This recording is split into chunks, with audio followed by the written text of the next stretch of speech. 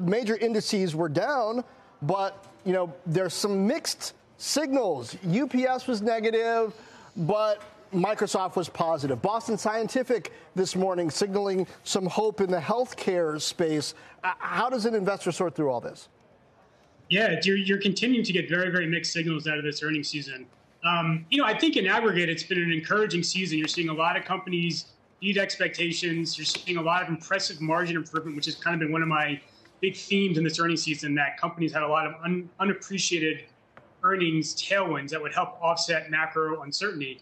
I guess one critique or one complaint that some people have is that you aren't seeing companies raise guidance by as much as they're beating in Q1, which is an implicit cut to guidance for the back half of the year. I think that's kind of one criticism that some people are giving to this earnings season so far, but it's only one quarter in and you still have a lot of uncertainty. So if you're a management team, I don't think you're going to go too far out on a limb, but I think earnings is really, sorry, go ahead. Yeah, can you blame them in this environment?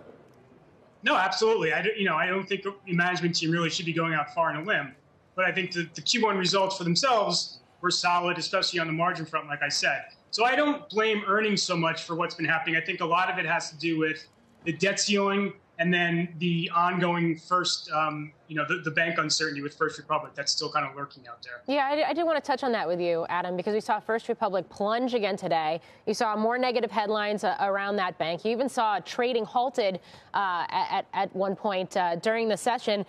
But we also have gotten results from the other regional names, including PacWest yesterday, which was much more resilient than investors had been expected going into that print, too. So how to make sense of that and the fact that it certainly seems to be contributing to this very negative sentiment overall?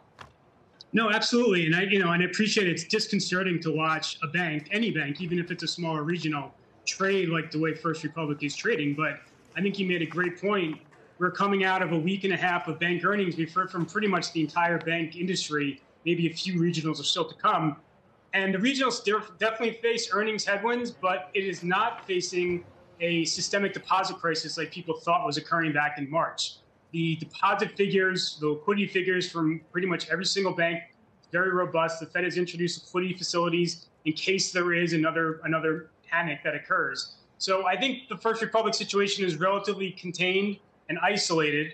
And I think the market kind of is of the same view. But again, it is disconcerting to watch the price action go on. And, I think there's going to be some type of resolution within the next several days, whether they strike some type of a dilutive deal or the FDIC intervenes.